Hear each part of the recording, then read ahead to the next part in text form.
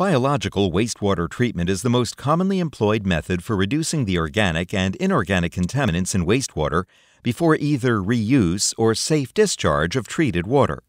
Biological wastewater treatment primarily relies on the use of naturally occurring microorganisms, mainly bacteria, for degradation of these contaminants, and the treatment invariably generates excess sludge.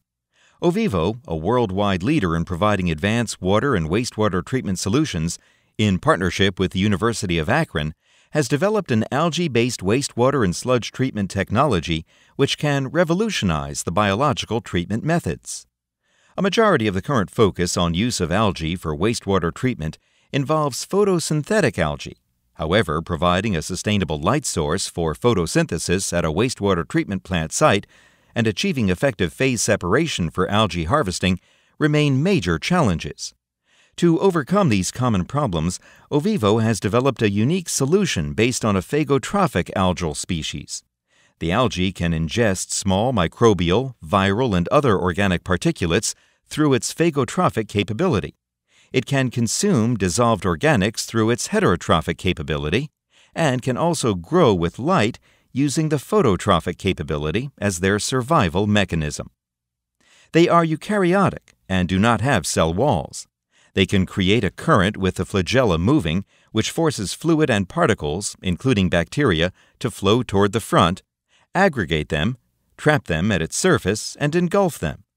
A single algal cell can have anywhere from 30 to 80% of their cell weight as lipids, which is 5 to 15 times more than a typical bacterial cell lipid content. High lipid content makes the algae an ideal feedstock for production of biofuels, bioplastics, as well as some animal feed products. Based on lab research and pilot plant studies, Ovivo has identified two major applications. One application involves harvesting algae off wastewater or biological sludge to collect a sellable end product. The other involves use of algae to enhance both aerobic and anaerobic digestion, resulting in 50% or more reduction in retention time requirements. Digestion forces microorganisms to starve, feed off themselves, and subsequently die in the absence of any externally available food. The United States Environmental Protection Agency has well-defined criteria for Class A biosolids, which can be reused, and Class B biosolids, which can be land-applied. Aerobic digestion usually aims for reduction of volatile solids, specific oxygen uptake rate, and pathogen present in the sludge. Anaerobic digestion results in production of biogas made up of methane and carbon dioxide, which can be further used for heat energy generation. Digestion processes are temperature sensitive and require a significant amount of retention time, sometimes in excess of 20 days, to achieve the treatment objectives. Ovivo plans to pre-treat the WAS with phagotrophic algae. The WAS may be combined with primary sludge or any external biodegradable waste, such as food-grade waste. Algae will feed off bacteria and particle, as well as dissolved organic.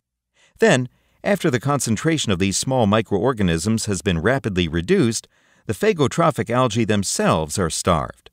Being eukaryotic, without cell walls to help them maintain cell integrity, the phagotrophic algae require much higher energy. Hence, in the dark digestion processes, they quickly die off. The combined sequence of destroying the small microorganisms, including pathogens in sludge, followed by the rapid death of phagotrophic algae, starved of both external food sources and light energy for their survival, leads to faster VS reduction and earlier attainment of treatment objectives. Ovivo has been working with the University of Akron for more than a year developing the concept, and the results from lab scale as well as pilot plant have been very encouraging. Some of the highlights are shown here.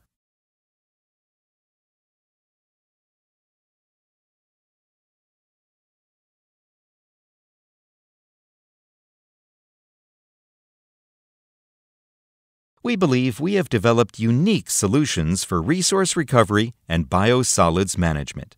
Please contact us for more details.